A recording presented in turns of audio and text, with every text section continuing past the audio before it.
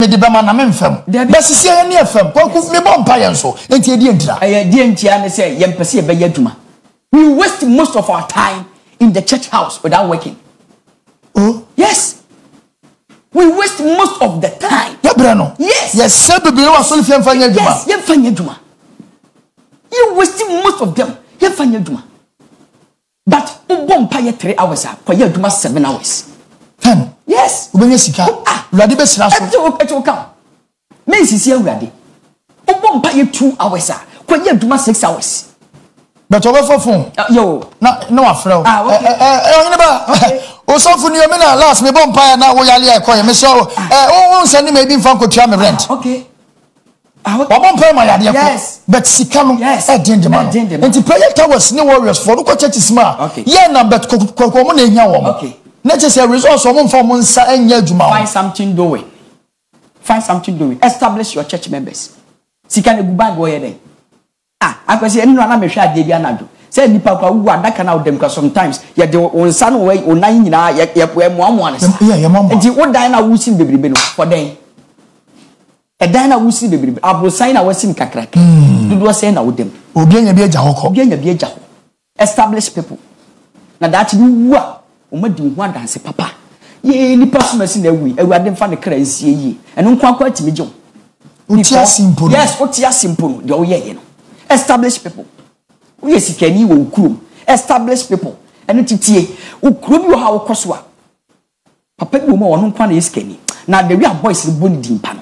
Otwe ho a won tiase. Nipa so masi. Wono wo boys, wo boa we mu. I just want to kan how wanche. Wa establishing kofo. Da chia semuntia. Establish people. And namya asem no entere. Akwasi se wo di na wasom jo. Na wo kọ na se wo ba na se wo kọ ba na ye yia. Asori kọ enya wo di. Sorry call. Asori ko anya wodi. Time no so a program bia e be hihye bia obekọ. Na se woni sika. Yes. Kwaku woni sika. Obetwa tro. Yes. Nada. Na ye ka se bebo afodie. Emfa na ko fa sika idi abebo afodie. Ko fa no we. Obi a be ko koto ofe na woto. Yes. Camera si so. Enti na asori no me ma. Nko. Obi anso ni asori ma wo boa. Obi so a wo solo bia ne nkasa da bi obi anu fana ma ba solo mu obeka nyam sam kire me masa chaba me ba solo ma pon obi anu ne be kasa be fa me problem enti tie na tie ni ye nyam som no e practical life. It's most of the times yes Bible ni ye adwuma but niam bi wo ha ye mfa practical situation wo ya le me be hwe wo no nyame be ye mama osika ensu afa me pefuo la ne am wasem ga so be yi ma firi mo Yesu di mu mama mu sika me ko enti say nipa na keka nyame asem on say nyame bi ni ho because nyame no way nyame ne wo nyame ne me yes won nyaw nyame yes nyame enti won me yes won so help him me mo mabusuani no yes onyankopon no e jankan me mo no yes buano me ko fa ne baby na betra say o me do ma me buano na obi ba de me mo say oh anu ni adwene na e wo yeso no enti na mpanyifo mu hwe me se akwasi me kinka but okay obi chi job ka say as a Bible don't change your topic continue to do it okay as a Bible no who see Bible as unji Bible akwasi tie kan e tetina na Bible ne maye no na yesi ku ye obi die ya na wo die ye adantie no ne abani tetina na Bible no wo ye obi die ya na unum die akire sei mu enti adanti na ene de ye nyina ye kan Bible but wo enne wo ma wo bi baduane adikura na ayasem etin enna kola hu so wo nante a so obeje oniema eye problem but Bible aba ya tu e ko chana church yes enti Bible no se mon kai kane tete atempon no ana yenim yanka kane nyuma no mon kai na mon kofa enti tie the old path go and take it enti ye wo bi die ye buan konfo no tete wa sori dem ho wo mo matwa ho ahia no me se me ye busuani na me ofa bia amoa me ma me ama bre na asim yina me ofa da foma wo se me mapia kwa ku mapia no ba kana to me kwa kwasi jai nye mitirimu na adin o but na nka me ofa no o kwanya bebre but me aboa wo me wonya bebi papasi wo so de wonim dia yes ko yemfa bebi anto nchen last na meka nim dia ekura o se wo beto se ebusia se sika wo ma kwaku the background no so ni amwa yes amwame background na background amwame engenya no kwa yet nesi teacher training kwa kontimi anko kontimi anko bi me kan no kracho background na fia me free mu no amwame enso nya senka wonya ebinya nya fofie enso senka wonya wo fa no mo kura wo mu a na nka na wo bi a me wo fa ye UN general secretary da ko be kwa ko bi sa Mr Bentel yes the whole be quiet o free mu o mu ye hu ni sika me wo fa Bentel amamu mpenufo ye papa yi yes obo UN besia o wu ye ni sika kra ye go to be quiet obi o hwe me be quiet bia no me wo fa ne Bentel ya me duase Bentel me wo fa no ofa abagwe se ofa champion me wo fa no Max Timisha me say man so me say also crowd no kase kan ye juba wo bi awiem ebusia o free mu there's no this way say kan kra no but kwaku they won't help you. They won't help you. And I don't know. So maybe bomb me home, what is saying? No, me struggle in life to make it. Obi a lay foundation, mami.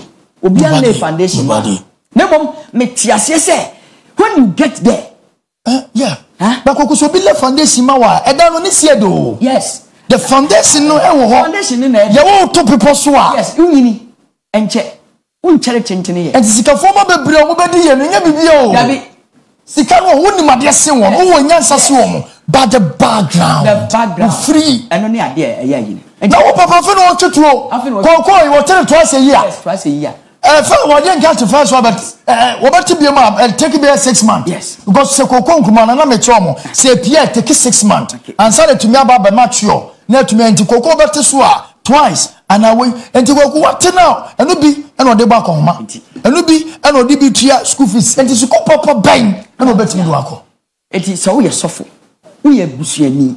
Wo wa busuam. Na me ahira wo busuam. Wo nya bia. Establish others. Na wo to forma. Wo to forma o maboa. And I won't do that. Me to sir. A china, hey, you offer Christian Wofa, easy to offer here no. Ah, Wofa. I hear Wofa. Wofa me. Wofa. Now, are they? Kwame says, yeah, the name and Koyman. And your father, you say, come in 100 million. Ah, Wofa. Do 1 billion. Brother, me buano no. To return. Yes. And now, Kaswaba. Share, what's it? It's me say, me tima sorry. I will be my immediate environment. I am church members. My church members first. I am telling you the gospel truth.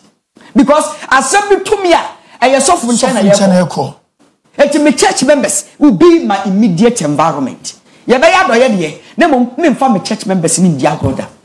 Because what will you have in you? So me establish wo mu. Na so mu di ya. Ah, abroche wo be invite me. Owo a me kwa kwesha na wari so abroche.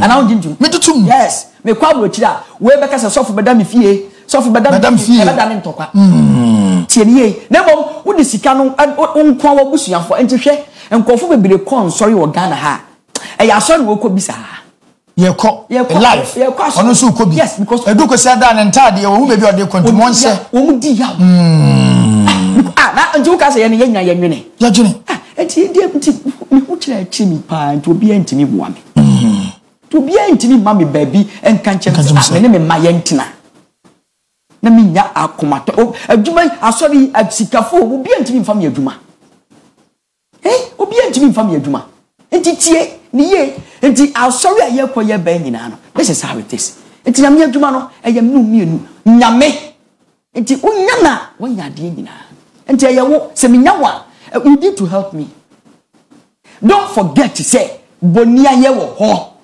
ano de ebesi na mo in all continue help. No, so beboa obi. Yes, beboa obi. One day outcome will come. Your money power bread I see. Money power bread. Ghana de be mo wo wie. Yes. Ni aye post. Ni aye wa yi. Na ye do dia be so. O pass si ameti yi. Ma me frem abusuafo say enema mo aye dia ma me. Omo send misika. Akwasi emma wo. Ba nyame mi wu ne. Ye nyame da de empa so. Ye nyame yi. Ye be che sika no. Ama mi nuanom. Munya na we obi am 25 million na ye fanje na. Obi aso be obi ala ko pa. What with the fucking aspect of life? Yeah, Koko. Yes. Me baba we. Yes.